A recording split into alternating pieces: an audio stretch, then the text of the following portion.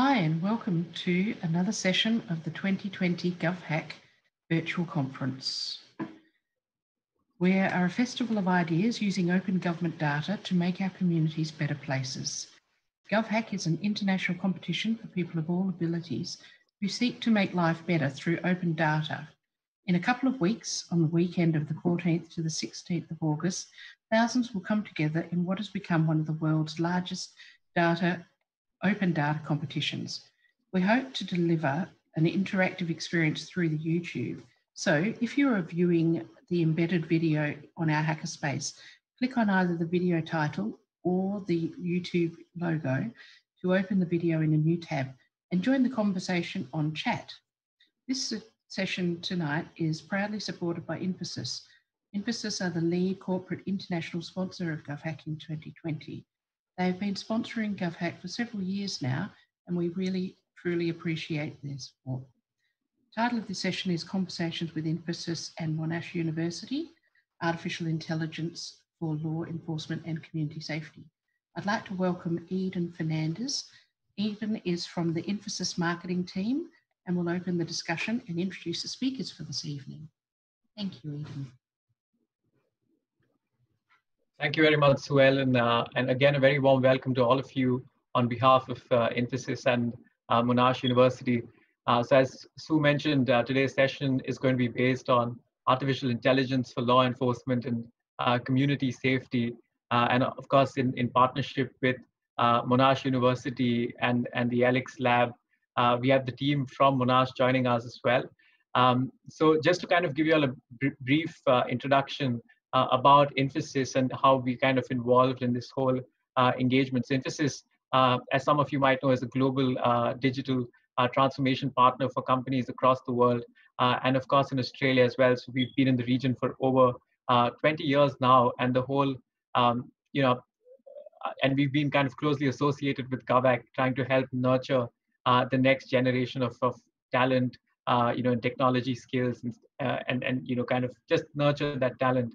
And that's one of the reasons we kind of closely associate and work with GovHack through mentoring and having some really cool challenges over the years.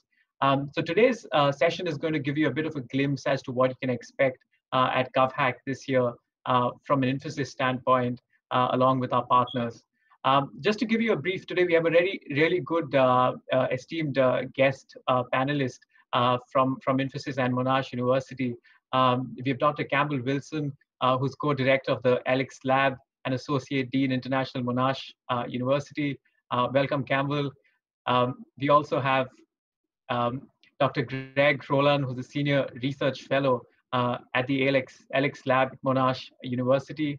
And we have Ashok Ratnagiri, who's part of the Infosys team and is director and head systems engineering for EdgeVerve, which is a subsidiary of Infosys. It's a software product company.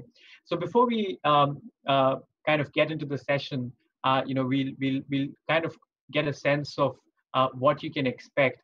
So primarily, the whole idea of this session is to give you a sense of how AI can be leveraged for community safety, for law enforcement, and also explore some of the nuances with it when it comes to community safety. What is the ethics behind this? The explainability of artificial intelligence is a big kind of a question for the technology community today. So we really want you to think on those lines as to what, how can you kind of approach AI in today's context? And we'll kind of uncover that through this session. And we really want you to engage as much as possible, ask us questions. The whole idea is to make this a stimulating discussion between the panelists and the participants. So we'll begin with Ashok from who's part of the Infosys team and joining us. Ashok, you've been part of the industry for many years now, and I guess you would have a unique perspective as to how industry has evolved in terms of applications of AI, and also, I mean, as a practitioner in the space, we're really kind of keen to understand your point of view, and then maybe some of the thoughts that you want to leave the speakers with, and the participants with. Over to you, Ashok. Thank you, Eden. Thank you so much. I'm very happy to be here amongst all the enthusiastic participants of the GovHack. Um, I will first start with artificial intelligence across the industry. Uh, Something like how it is being used, and what are the statistics around it, how mature is AI today to be used in the industry, etc. uh, Let me just share a slide which will provide some insight into that.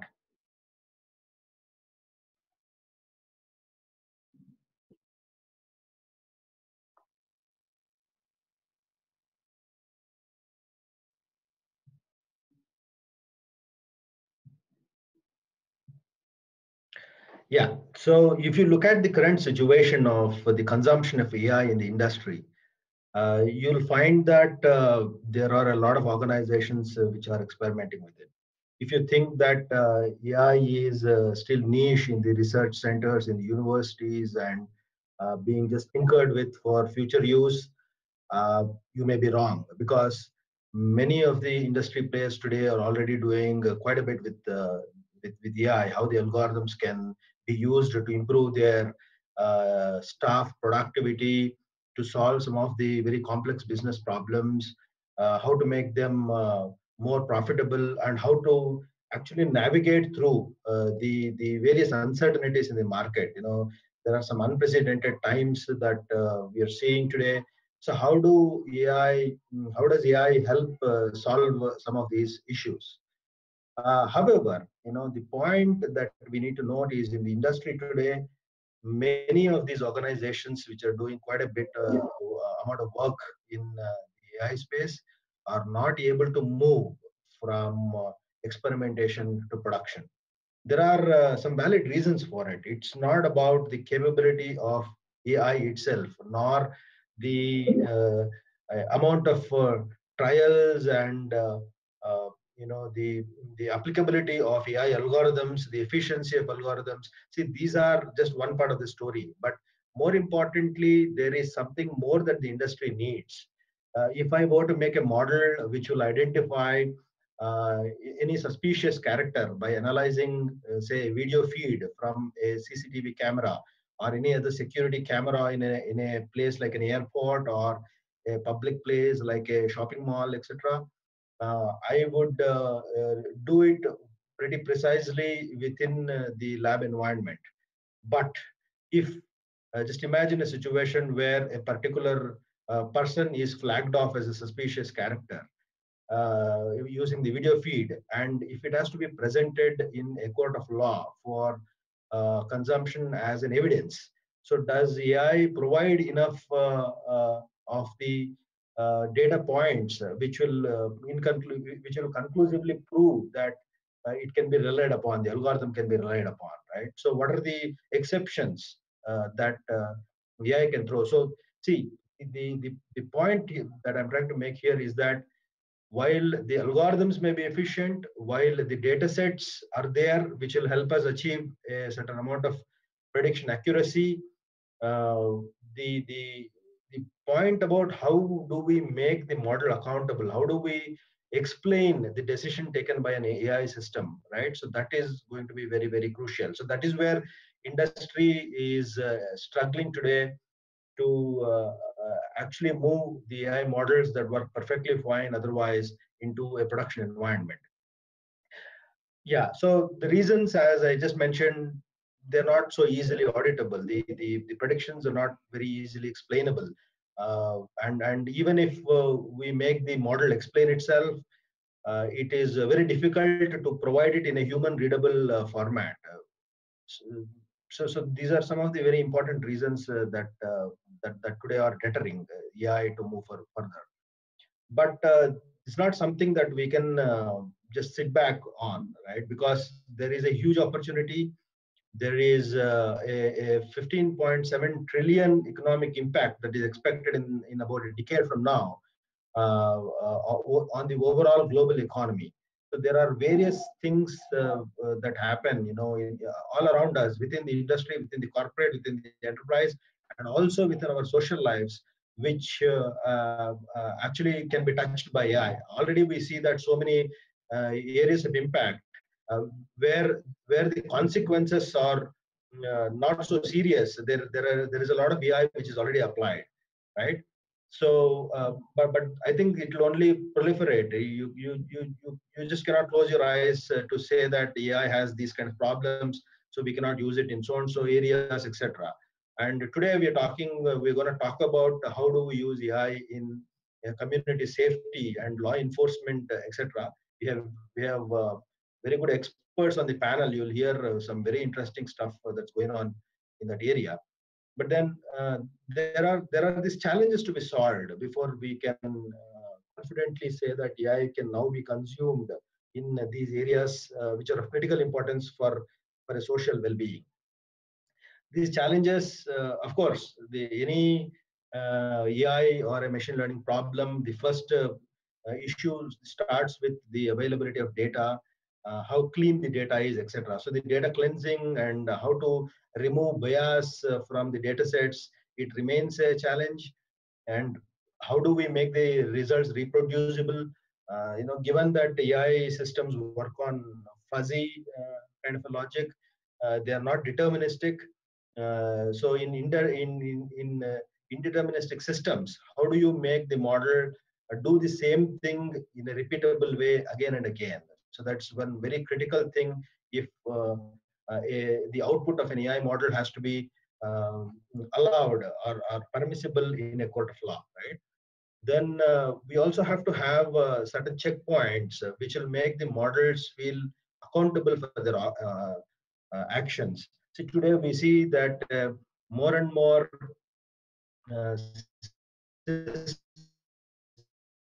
systems are employing bots. We consistently hear of robotic process automation, etc. So when these machines or the bots are doing the actions, how do we know that somebody has not manipulated the bots to do an action in a certain way, right? So for every action that happens, every decision that a bot takes, can we make it more accountable for the action or decision that it is taking, right? So that is a very important aspect that is again there to solve for all of us. The other important aspect that I want to highlight here is that, say, I have tried to capture these points which are relevant for any kind of industry, right? And we will see as we go further into the session how it is more so with the area of community safety and law enforcement, because these particular points, these challenges that we have to overcome, get magnified in the context of law enforcement and community safety. But whatever be the specific problem that you pick to solve in as a part of the GovHack, I would urge you all to consider these points to be in mind when you come out with your final solution. Your idea, your hack is gonna be pushed into production or it will remain an academic project. So it's very important that you consider these points that I just made. Then going ahead,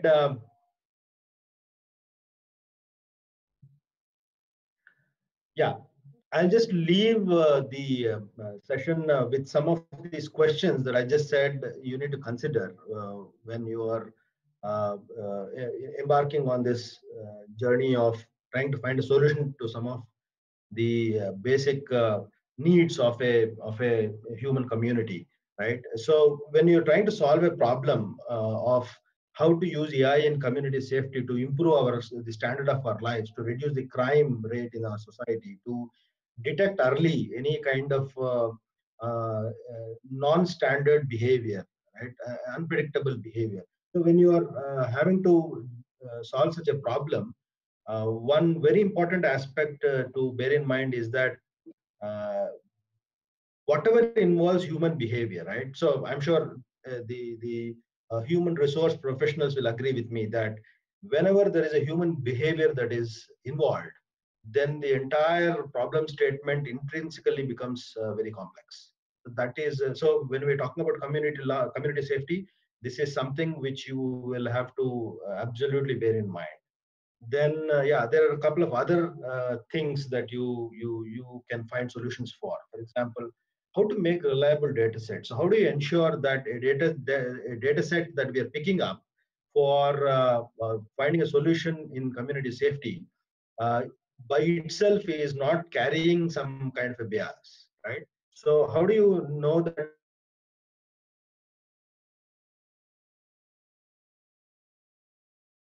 we address the privacy issues? Because if you have to use a data set, and especially in the area like a community safety, you are bound to use data that is related to certain humans, certain citizens of the country. And how do you overcome the privacy issues with that? Then how do you also prevent data set tampering? This is actually my favorite subject. I've written a couple of articles on this, on how to avoid uh, injection of any kind of a wanton bias in the data set. So the data sets that you use for training your model, how do you ensure that those data sets are not tweaked to make the AI model behave in a certain predictable way, in a way in which it shows biased results rather than neutral results. So how do you ensure that the accesses are controlled properly, right? How do you ensure that the data, the perturbations are not introduced in the data, which will cause the behavior of the model in an unpredictable way, right? And then what are those considerations that you should bear in mind to make a model's prediction a permissible evidence in a court of law? Uh, is it reproducible? Is there an audit log that comes along with the way a certain neural network has functioned? Can you predict the series of weights at each layer of the neural network, which will probably finally help us arrive at how the deep learning model has made this decision, has arrived at this decision, right? That is another very important consideration. And then, yeah, ultimately, if there is a judge in the court of law, what is that you will make to make a judge trust a data scientist or an AI engineer more than a human, or at least at par with the human, right? So these are some, very practical challenges that we need to overcome to have a very, a pragmatic usage of AI in the community safety. So I just leave you all with these thoughts. And these are, as I said, irrespective of the kind of problem statement that you'll pick in this area of community safety and law enforcement, all of these points are certainly important for you to bear in mind, to find answers for. So with this, I now leave the panel open for Dr. Campbell Wilson to take over. Thank you very much, Ashok. I mean, that's, I think, a very valid kind of considerations that not just for the audience, but also for the panel to, I guess, share their thoughts on. I guess, human behavior, as we all know, is really complex. And then when you bring in AI and expect AI to be a kind of judge of it and then be able to explain the decisions, I think it becomes really interesting. I guess that would be a really good segue for us to our next speaker. In fact, we'll just have Greg kind of pitch in and then get into Campbell's thoughts as well. Greg, Ashok, mentioned a lot around the data sets and how important it is to have biased data sets. I guess love to uncover from you, the importance of data in kind of coming together and explainability of AI and how the role that it plays in this whole process. And I guess the overarching theme that all of us are trying to address and kind of talk about is the ethics of it, right? So I think these are some of the bits we'd love to kind of seek your thoughts. And just a reminder to the audience, please share your thoughts, not just questions, even if you have thoughts that you think, we could take back and could be really useful for us, because these are questions that all of us face in a very practical sense, whether it is in the AiLECS lab at Infosys or otherwise. So over to you, Greg. Fine. So, first of all, I'm Greg Rolan from the AiLECS lab at Monash University. I'd like to pay my respects to the traditional owners of the land upon which I live and work and am presenting for you tonight, and pay my respects to the elders past, present and emerging. And thanks, Ashok, for setting the scene with that and letting us get an appreciation of how complex and important this sort of problem is. Campbell, who's going to follow me, is going to talk a little bit more about the lab itself and what we do. And I thought I'd speak a little bit about what we see as community safety. People have a fairly good understanding of law enforcement, but community safety is actually a fairly broad kind of topic. And so I just thought I'd spend a couple of minutes drilling down on this. I might then, answer or address some of the things that Eden brought up. And I noticed there's a couple of questions here from some people in the chat. And Brett Cooper has raised some issues of sexism and racism and problems with facial recognition and the like. And I'll try and cover those in my chat, but if I don't cover them appropriately, please hit us up afterwards in the questions, and we can talk about that in a little bit more detail. So, as Ashok kind of mentioned, our role here is to think about how we leverage technology, and in particular, artificial intelligence type of technologies. And I noticed in the chat too, there's some discussion about whether we should call it machine learning or AI or whatever. We use AI as a very broad term that covers a whole lot of different sorts of technologies. Machine learning is kind of one of those, I suppose. And when we think about community safety, I should preface this by saying this is not going to be a technical 5 minutes. It's going to be a more philosophical 5 minutes. But we think about what are the conditions for human flourishing. And when we think about law enforcement and crime, we think of things that get in the way of human flourishing. And we need to resist the kind of drift into technological determinism and models of threats, so that we see everything as a threat, and the idea is to predict threats. And what we are trying to do is also think of what can we find out using data in the community that boosts human flourishing, boosts community independence, and that kind of thing. It's not just a matter of trawling for bad guys, it's also thinking about how can we improve the situation for people. And one of the core elements of this is when we're thinking about doing any technological intervention, and in particular AI interventions, we need to privilege, people. We need to privilege privacy and anonymity and the individual agency of people. And I guess that's part of the problem that some of the applications of AI in particularly the law enforcement sector, with perhaps things like predictive policing and some of the face rec stuff, can be thought of as potentially problematic if it's not done very well. And there have been lots of widely publicised classic failures of AI that don't take these sorts of things into account, and actually treat it as a piece of technology, standalone technology, without its broader societal implications. And as Ashok was saying, whenever you're dealing with people, things become very complex very quickly. And so as software developers, developing any sort of technological intervention, and particularly artificial intelligence, we need to think about that broader sociological context and how people are affected.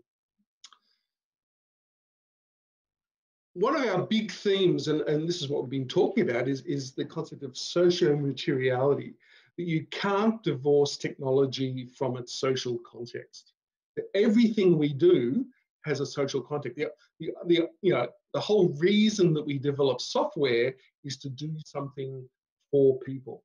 So it's not really valid to think about a piece of technology in the abstract. You must always think about how it's implemented, how it's developed. And in the case of AI, it's the whole development pipeline, from getting your data and making sure your data not only is free of bias, but it's been collected with people's consent, and actually has a good provenance that we can actually trust that the data itself has been gathered and collected and managed kind of ethically. Kranzberg, 35 years ago, it's a good read if you haven't read it. He's Kranzberg's Laws of IT. And his first law is technology is neither good nor bad, nor is it neutral. So technology, you can't say it's all good, you can't say it's all bad, but it's never neutral. It's always depends on the way you've built it and the way you deploy it and the way it's used. So as you're developing solutions, and if we lead back into the GovHack thing, when you're thinking about what is the hack we're going to do, what is the data we're going to leverage, what is the solution we're going to put together, we've got to think about this isn't going to exist in a vacuum. It's actually going to go out into the world and manifest in all sorts of ways that we may not even expect. So you need to do a lot of thought about how is this stuff going to be used. To do that, you need to understand the data. You need to understand where it came from, who created it, what was the mindset of the people that was created, why was it created, why was it presented to you in a certain kind of way. Data, being part of technology, data is neither good nor bad, nor is it neutral. Data is never neutral. So you've got to understand what that's all about. You need to understand the communities that you're dealing with. If you're going to build a hack that serves a certain community, you need to really kind of get into their heads and figure out what is it that they want and what could hurt them. And are there other communities that may benefit, or there are other communities that may be slightly disadvantaged by the work you do. And in this, we've got to really beware secondary effects. Okay, so if you're building a piece of software that's, I'll take the example of, FaceRec might be really effective at doing a particular kind of job, but also has secondary effects that people feel surveilled and that kind of thing. You can't just assume that, because there's data, used in any kind of way, and it'll only be used in, this app will only be used in the way that you think it's going to be used. And finally, focus on the upside. We spend a lot of time trying to think about not only how do we catch the bad guys, but how can we do positive things in the community? How can we use AI and the data-driven techniques to actually provide some benefits back into security? Pumping the upside as well as trying to minimize the downside. Anyway, that's all I really wanted to say. It's a quick 5 minutes. That's a condensation of, usually that's a 2-hour talk. So I think it's not too bad. I'll now release my screen and I'll hand over to Campbell, who's going to talk more about the lab. Thank you very much, Greg. That's really helpful. I think especially, your perspective on how technology, data, all of them have, in many ways are not neutral, and it, I guess, comes to the person who's or the driver of this, or the user of this technology and data, and how do you really make that empathizing with your community at the same time that this is going to impact. It's really helpful, Greg. Thank you so much. So for the next phase of the conversation, we're going to slightly shift gears and get a sense from Dr. Campbell, who's joining us, in terms of his focus on the AiLECS lab, which both Campbell and Greg are a part of, but also get a sense of what are some of these applications that Campbell and the team have been working on. And what are the challenges that they face? Some of the things that maybe they're kind of looking for solutions to, and that kind of a perspective. So again, encourage all of you to share your thoughts, your questions in the Q&A bit, and we'll of course handing over to Campbell in the meantime. Thanks, Eden, and I'll just share my screen. Hopefully you can see something. How's that? Yeah. Okay. So I just wanted to talk a little bit about what this lab, AiLECS, that we've been alluding to is all about. I'll give you a little, really brief history of the lab and what our main research themes are. And I think that Ashok and Greg have really set the scene well to talk about some of the issues that that are really relevant to this hack, and I can sort of expand on some of them as well in terms of the work we're doing. So first of all, AiLECS, the lab that stands for AI for Law Enforcement and Community Safety. We pronounce it AiLECS. There's a lot of different ways that people try to pronounce it. AiLECS, AiLECS. It's supposed to be AiLECS according to us, but really you can say it any way you want. It's a collaboration between Monash University and the Australian Federal Police. Now, I know we've got some New Zealand viewers potentially tonight. So just quickly tell you that the Australian Federal Police, and for people in Australia as well that may not know, is Australia's national policing organisation. And they deal with complex, serious and transnational crime. They work with obviously the local state police agencies, but they also have a very large network of international law enforcement agencies that they work with, given the complex nature of some of the investigations that they're involved in. So the AiLECS lab is a lab that's not been going too long, and it's not too big at the moment. We're certainly trying to expand it. So we officially started in July last year, 2019. So we've been going just over a year.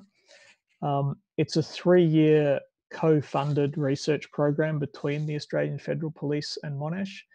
And just the really brief history is that it grew out of a PhD project. And that PhD project was undertaken by a AFP officer who's still our co-director for the lab.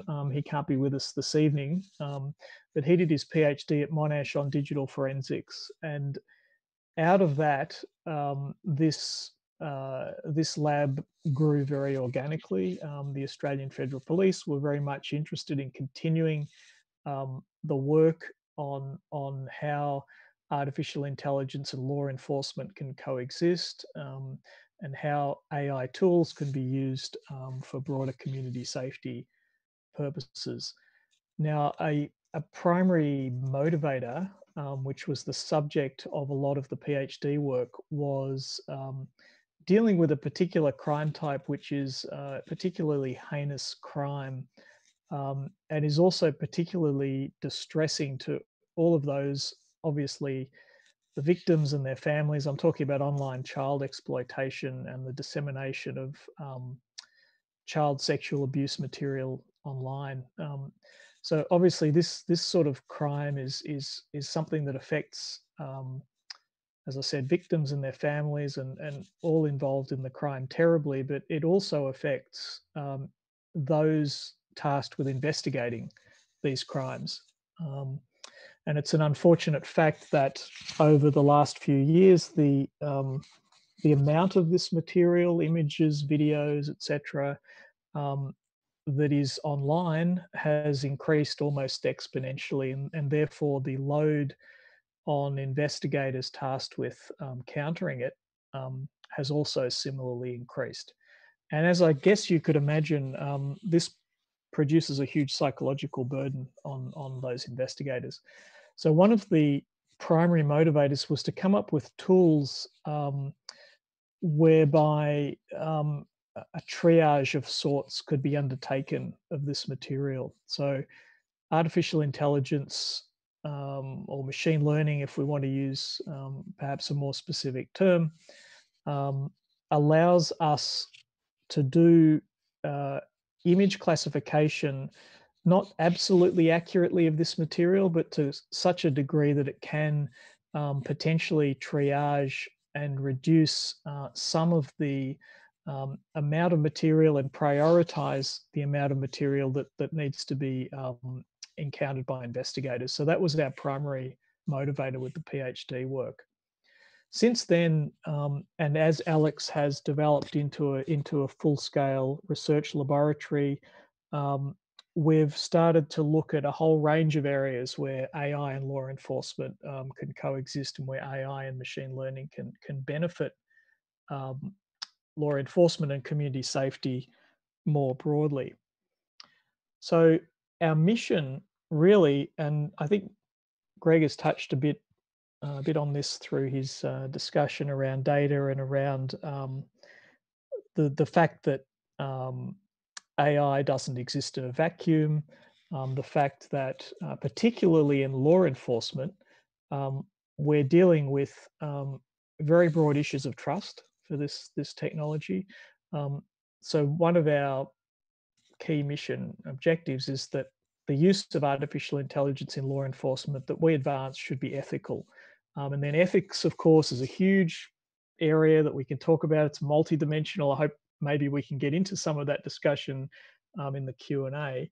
But broadly speaking, we're interested in the ethical use of this technology. Increasing community safety through the development of this technology to aid in investigating serious criminal activities. And also, I think really importantly, to realize that because this is such a broad mission, it's not just computer science and information technology that will be tasked with ultimately coming up with these solutions, that it really does require sociological, criminological, legal perspectives to be brought to bear on the larger picture here. And again, we've touched on that. Ashok mentioned in his talk, using these tools in a court of law, for instance. And as soon as you get to a point where, for instance, the stakes are very high in the impact of this technology, they're being used to potentially, potentially affect people's lives. People are being sentenced potentially based on the outcomes of technological solutions. You need to be very clear that you can defend how decisions were made using those tools. This is where explainability comes in, various dimensions of ethics, various dimensions of data collection, et cetera, et cetera. So all those different perspectives are really, really important. So just to talk quickly about where we're currently targeting our research efforts then in this broader context. I talked a little bit about the initial motivator for the work being developing machine learning classifiers for distressing online content, and we're still doing a lot of that work. It's difficult work. It's difficult work not just because of the data that's involved. It's also difficult because it's a hard task. It's a really hard task. And one of the things that makes it hard in particular is that there are different jurisdictional schema, if you like, that mean that training machine learning classifiers is not easy when you move from one place to another, because the requirements in terms of what you need to present in a court of law as to how those images may be categorized for sentencing purposes, for instance, is very hard to translate into something that a machine learning algorithm can train on, and therefore that you can prioritize your triage with. So there's lots of reasons why this is really, really hard. But we're very interested in accelerating work in that area. I've lost my little mouse cursor here. Sorry. I've got two screens open here, and it's not letting me advance to the next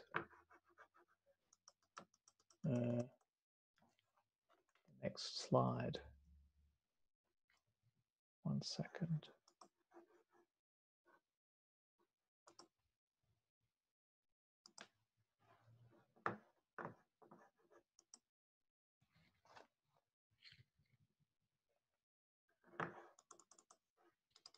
I think my computer has crashed completely.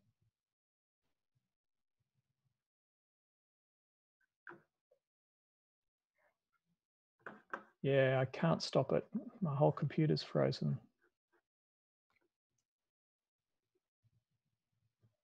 I'll have to try and disconnect and come back on, I think.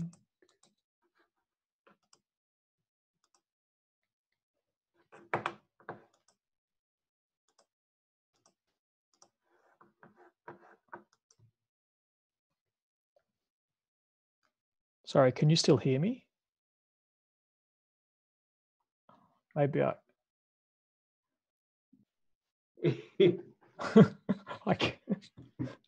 could continue talking, but my computer is completely frozen. Yeah, Campbell, so I think perhaps just bang through the. Yeah, I'll just finish up. I'll just finish up and then I'll try and reconnect.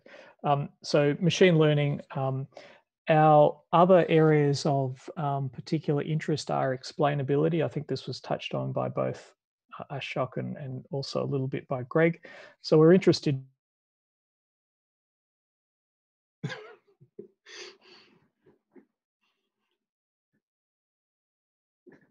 And I think Campbell dropped off. I'm thinking. Yeah. So maybe I can continue on a bit. I don't have the slides, but I can finish up on. There's explainability. So part of the idea is about explainability is again not just how the algorithm works, but how the data collection happened, what were the curation pipelines, how was the AI integrated with the rest of digital investigation infrastructure, and in particular, how do you do explainability? As Ashok said, in a court. How do you explain to the judge? How do you explain to the legal teams? How do you explain to a jury?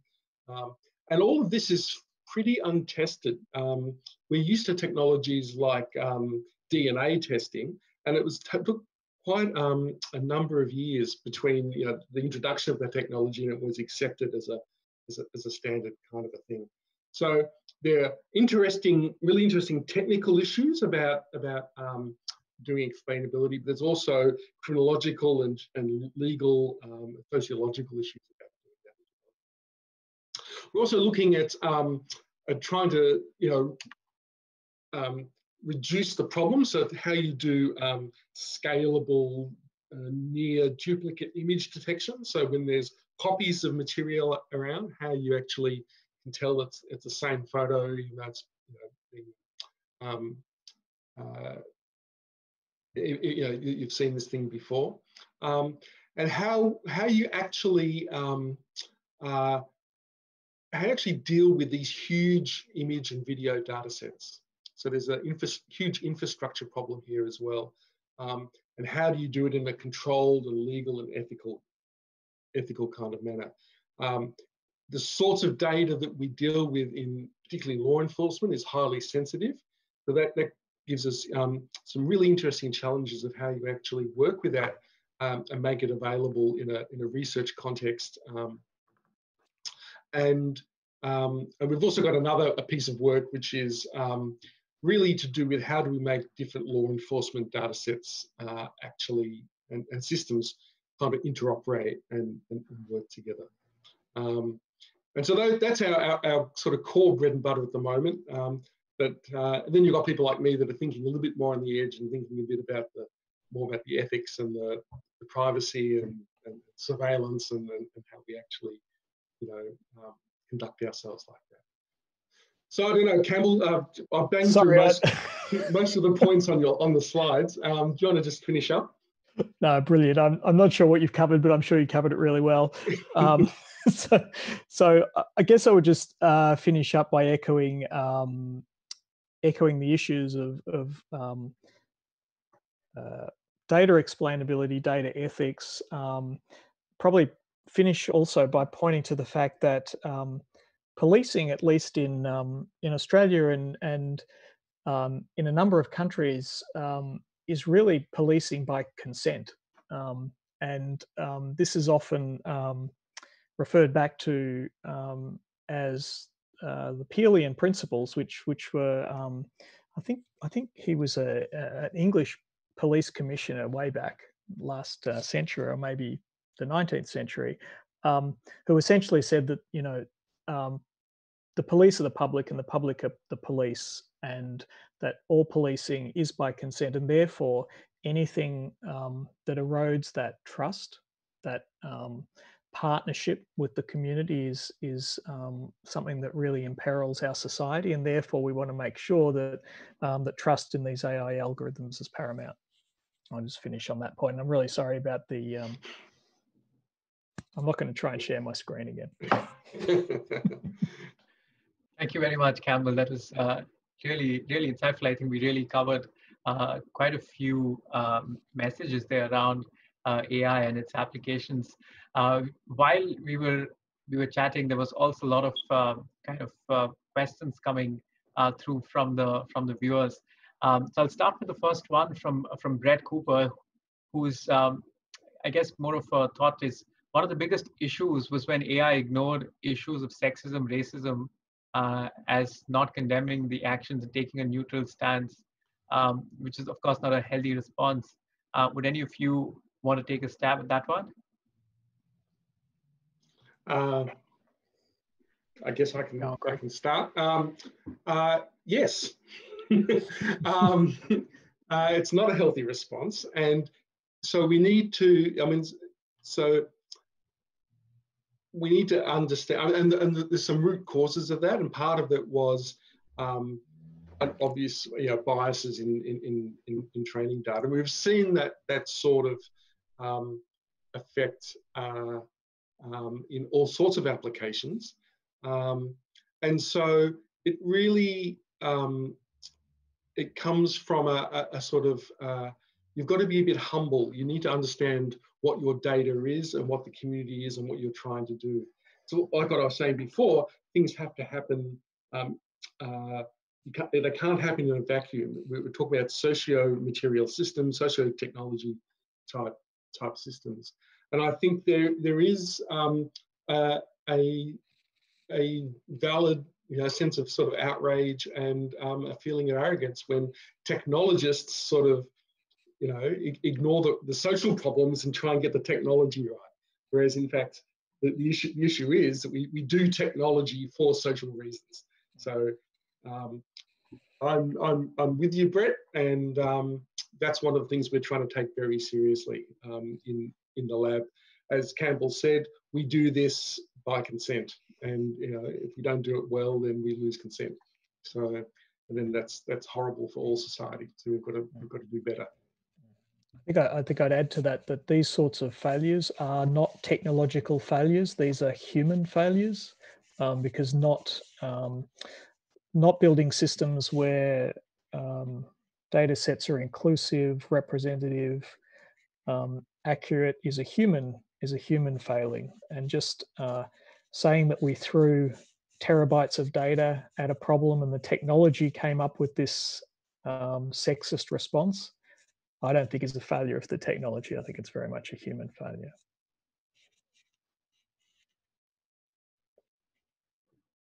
Thank you very much, Campbell. Greg, it's a very valid point, and a good segue, I guess, to the next question as well, which is more focused this time on national security, and if you have any visibility into your national security for utilities infrastructure.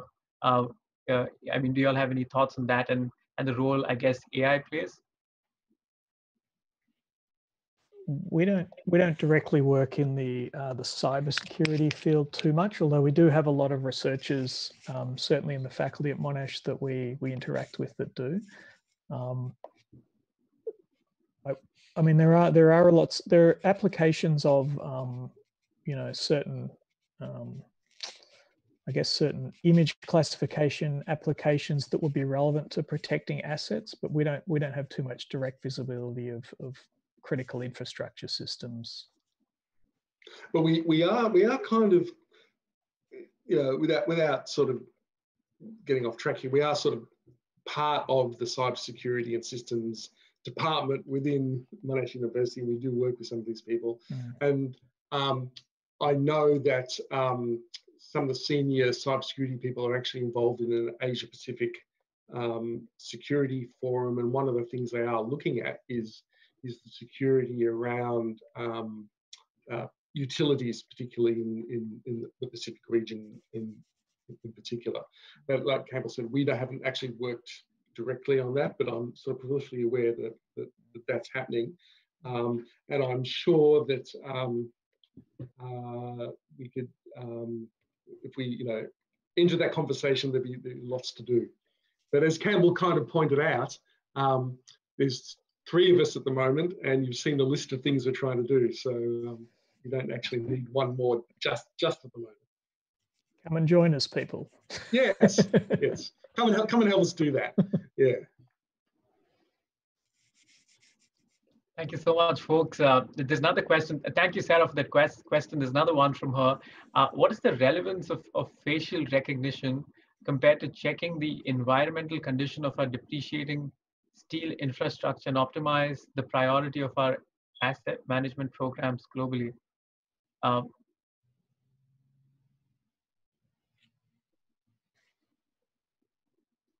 not sure. If any, yeah.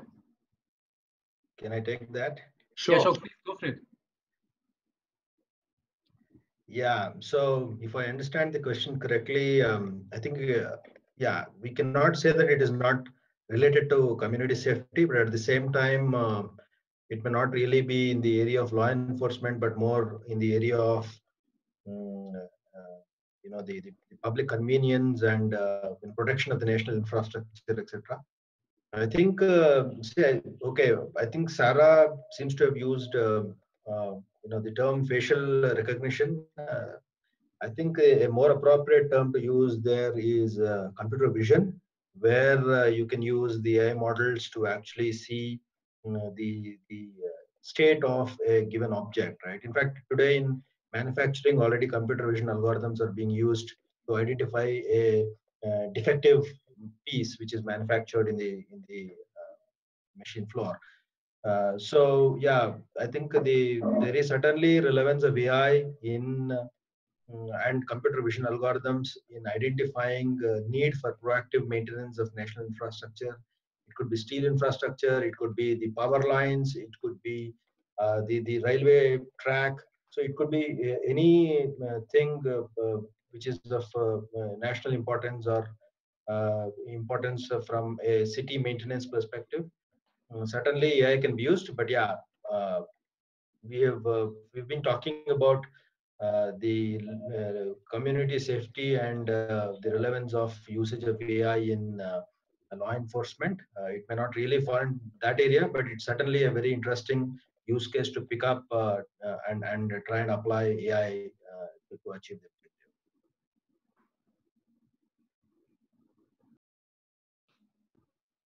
Thank you very much, Ashok. I think that really kind of helps understand. I hope, Sarah, you also got a good sense of application of computer vision in that case.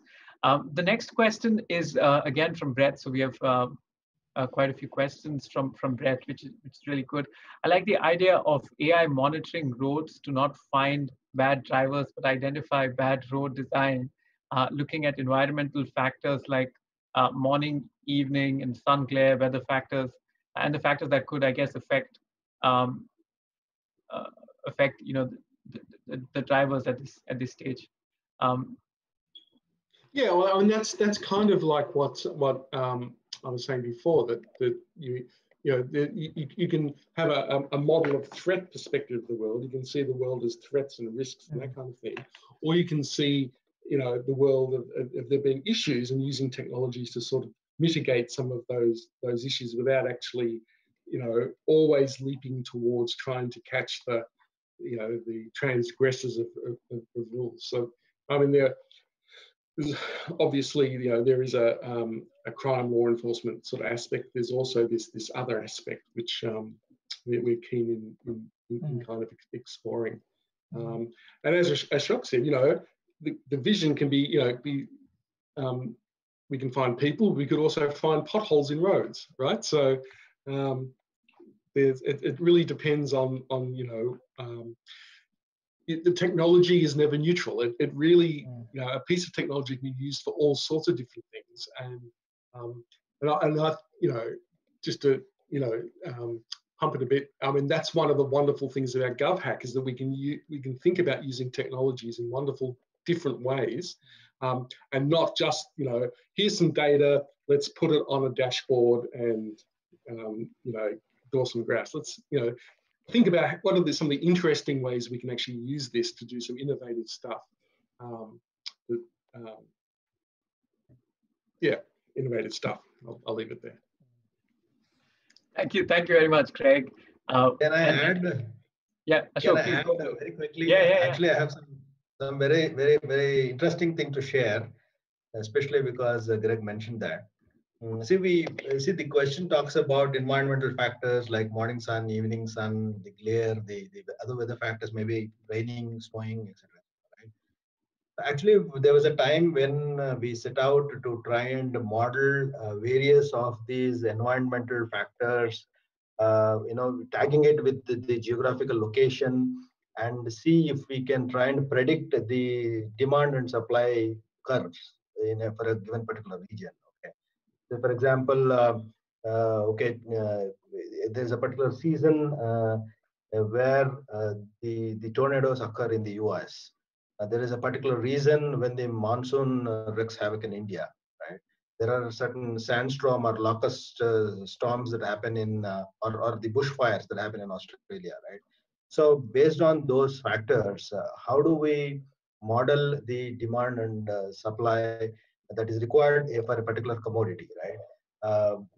But yeah, the number of features that are there in such a model are enormous. You know, it's really difficult to do the feature engineering to identify the right kind of columns on which you will have to build the model on. And you know, now looking at today's situation, I think we should have really pursued it, because we would have probably predicted the demand for the N95 masks in the current situation, and we have made some millions.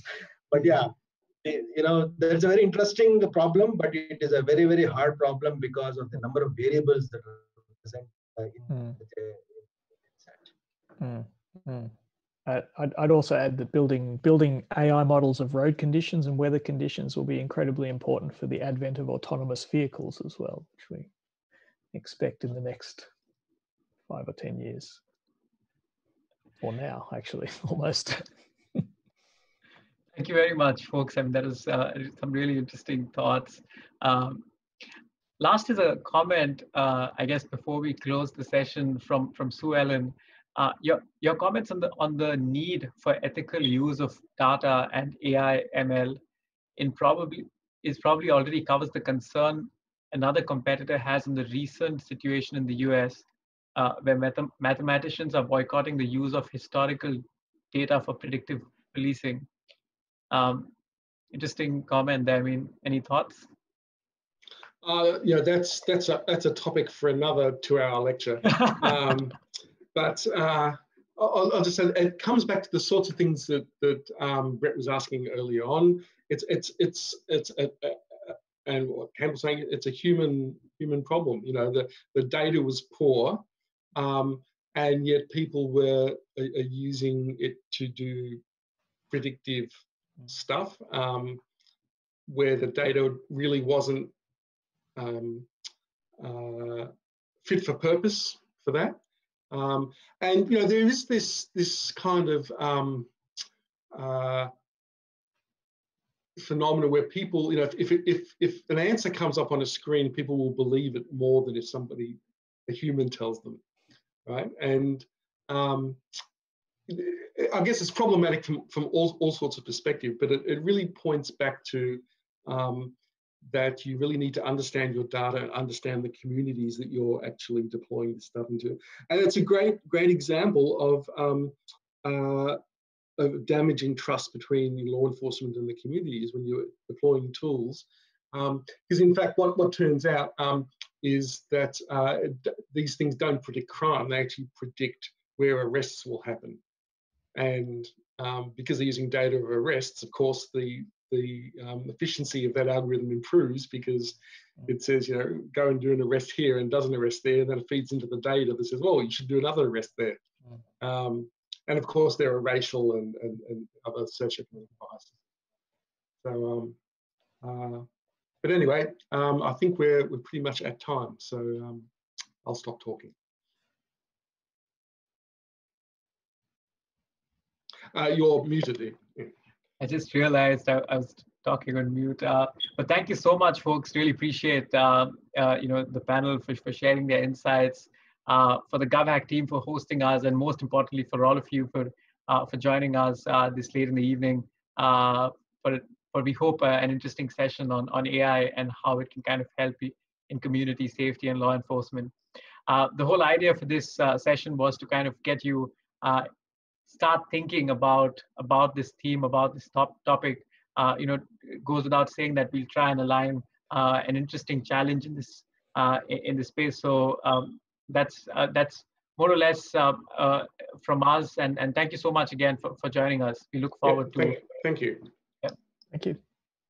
Thanks again to Eden and Infosys, and a special thanks to Dr. Campbell Wilson, Dr. Greg Rolan from Monash University and AiLECS Lab, and also to Ashok Ratnagiri from, is the Director of Systems Engineering at EdgeVerve. Sorry, Ashok. I'd like to thank everyone for tuning in tonight and remind you that there are still a couple more events in the lead up to the competition weekend that could give you an edge in our preparation for the competition. Tomorrow night, Wednesday the 29th, we've got M4 Add Macro Power to boost any programming language. This is presented by Logan McClintock from the Australian Taxation Office. If you're in Victoria or Queensland, your Regional Connections event on Thursday the 30th of July, and we'll provide you with information from your regional sponsors. And if you're in New South Wales, your Connections event will be on Friday evening. Check it out on Hackerspace. Friday the 31st of July at 3 p.m. Eastern Standard Time, we have Exploring Biodiversity Data from CSIRO Open Data. So don't forget to hop onto Hackerspace, have a look and register now to ensure that you don't miss out on any information that might provide you with the edge in preparation for the competition on the 14th to the 16th of August. Thanks, guys, and thanks again to the speakers. A really, really interesting and stimulating discussion. Thanks. Bye. Thank you. Thank you.